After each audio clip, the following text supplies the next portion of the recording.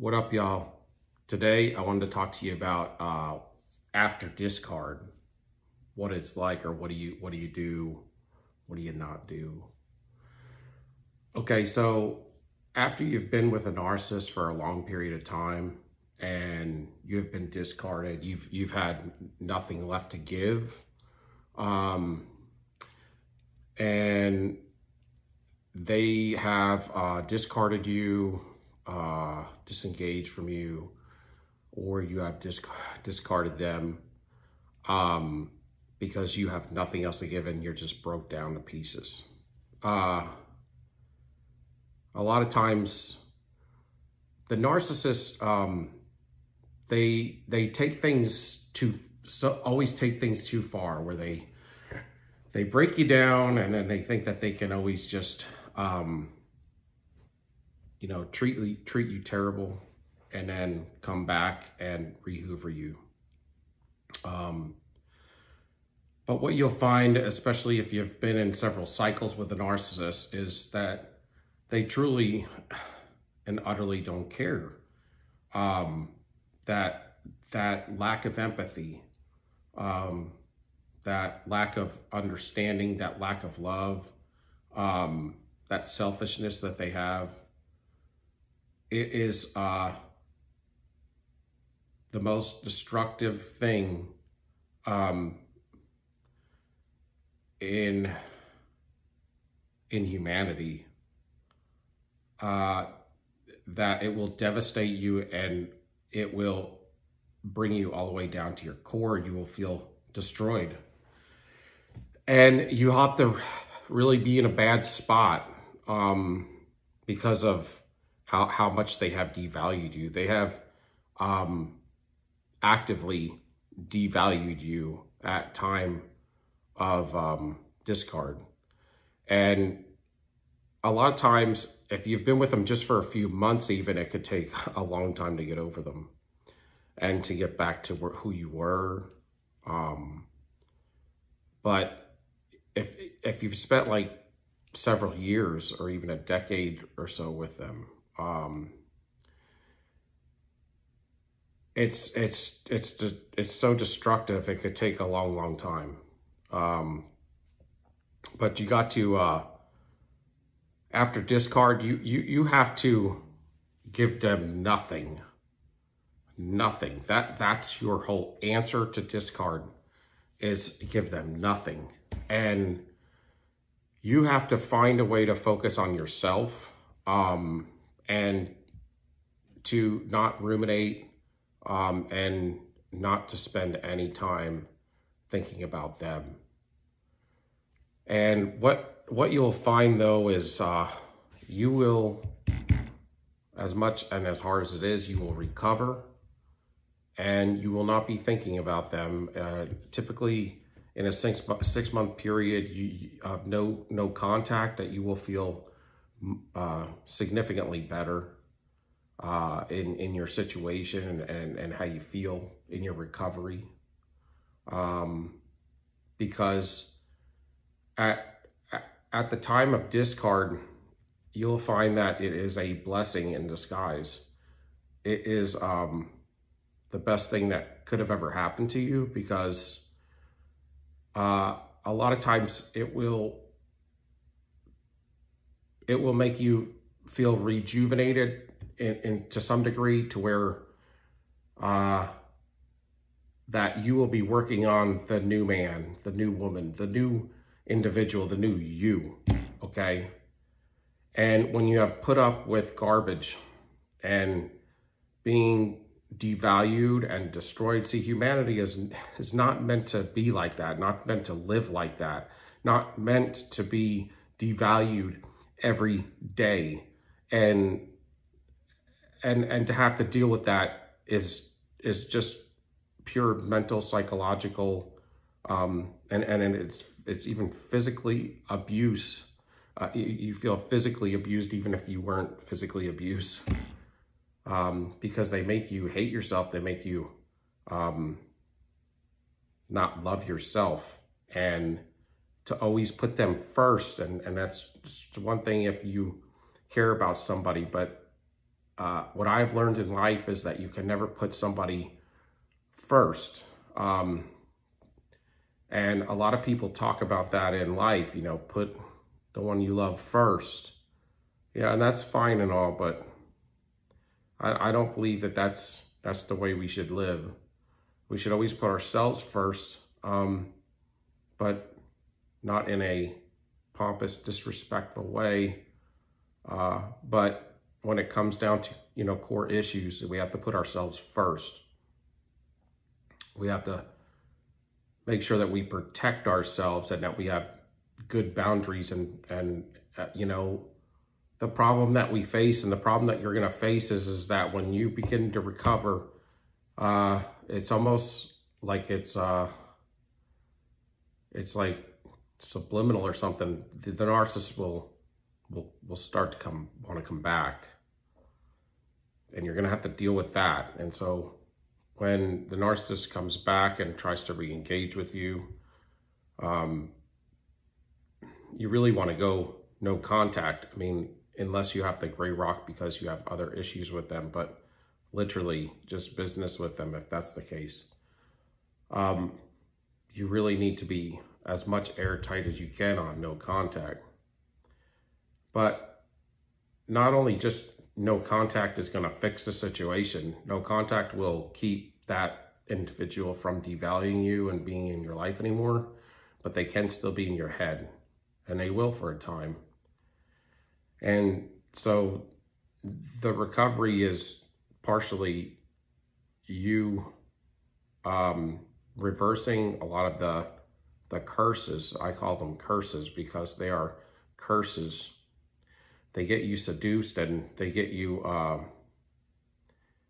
in this fake world that they're in, and they get you believe in certain things. And that's when they can pull you down. And so some of that is reverse engineering those structures that they have set up in your life or tried to. You have to dismantle everything that the narcissist has tried to put in your life. They are nothing good for you. There's no fruit there. It's always evil. And they're always there to take you down, to just use you. When they call you a target, that's exactly what you are. That's what you were. And you're still a target because the narcissist is coming back. And regardless if you think they are or you think they're not, they are. And nevertheless, you always have to expect that they are, because you have to be to the level of having your guard on point. Because they have a way of, even if you've been away from them for 6-7 years and you recover after having been felt shitty for 6 years, you begin to recover. And, you know, it takes that long for some people because you've been with them for a decade. That's exactly when they're going to come back. Right when you're starting to feel good again, just to put you down. So first you're a target, and then you get a mesh with them, and then you become, they're a parasite. And just beware that you have to always be on point, knowing that the narcissist is always going to return. And I don't want you to focus on that so much as I'd like you to focus on yourself and to growing yourself into the best version of yourself, to push yourself to be somebody who you never thought, things that you could never thought you could accomplish. Just know that you can accomplish them now. Because a lot of times when you awake to narcissism, you find that these individuals are not just there's never just one narcissist in your life. There's never been one narcissist in your life. And a lot of times when you had narcissists in your life before you woke up, these individuals were not even just that love partner. These people were in your family. These people were your friends. These people were, you're going to find that when you wake up to narcissism, that there's more than just one in your life. And you really, the healthiest thing you could do is to kick them all out of your life. And even if they're close family members, to, get to a level of healthy independence and building good boundaries. If your boundaries are correct, meaning you love yourself the way that you should,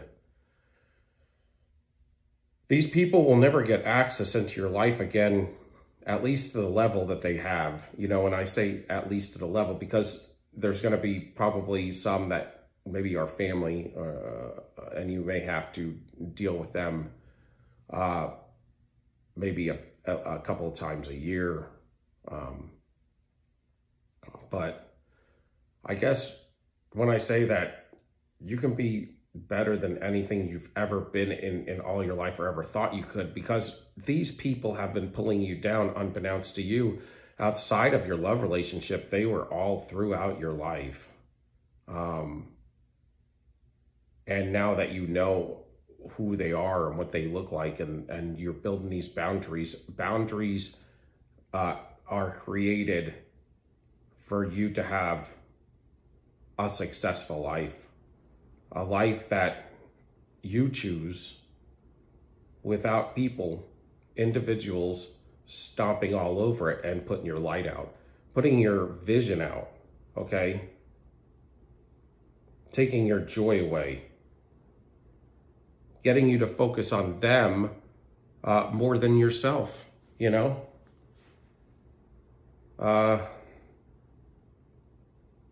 It's a lot of times it's a hard road, and getting over a narcissist is a difficult thing. It's not just a regular relationship, but you have to give them no energy. You have to give them nothing. And just detach from them, because a lot of times you have always been asking what you did wrong, or what you could do, or how are you doing, or what could I do for you, and this is how they get you taught and addicted. And what you need in your life is reciprocation, and you need good, healthy love. You need to be able to do things for the one that you love, yes, but not to the degree that it devastates you. You should never get devalued. You should never get into an issue with somebody where you can't talk it out if you truly love each other. You should never get in a place where you feel triangulated.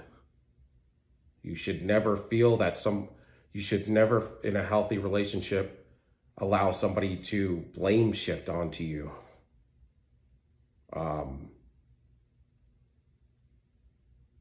You should have a connection, a chemistry with somebody that is healthy. And following your innermost gut,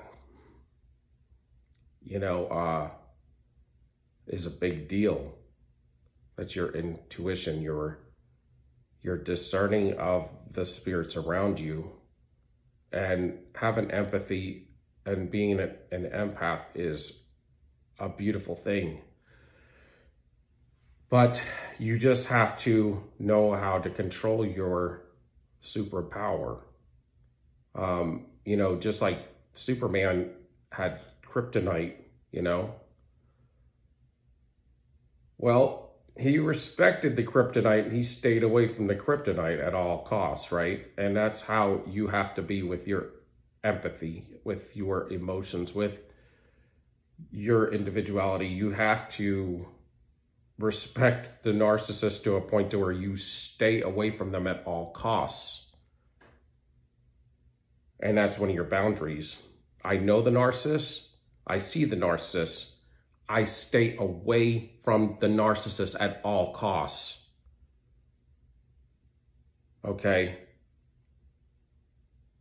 And you cannot allow people to know your vision, because people that know your vision will be out to destroy your vision. You hold your vision close, you hold it tight. You walk in peace, and if you walk in peace, you won't react.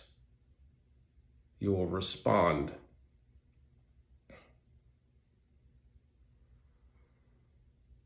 And you want to walk in truth, pure truth. And if you do things right, you'll walk in righteousness. And, you know, I am a Bible believer, so I believe that if you read the word, it will renew your mind. And if you read the word and you walk in peace, you won't react to the narcissist. You'll just respond. And if you speak truth, the truth will be a boundary against the narcissist, because the narcissist hates the truth. So if you always speak the truth, then the narcissist will never be around you, because you will continually damage them. You will injure them every time you speak. And if you walk in righteousness, it's hard for them to smear you. Okay? And that sword is the word. And if you read the word, it will renew your mind and it'll bring peace to you. And when you speak, that sword will speak, because it's in you. And the overflow of the heart, the mouth speaks. And so that's my words for you today. I hope this out here helps somebody, and I hope you'll give me a like, a subscription, and a thumbs up. I love y'all. Stand tall. Soldier up. Peace out.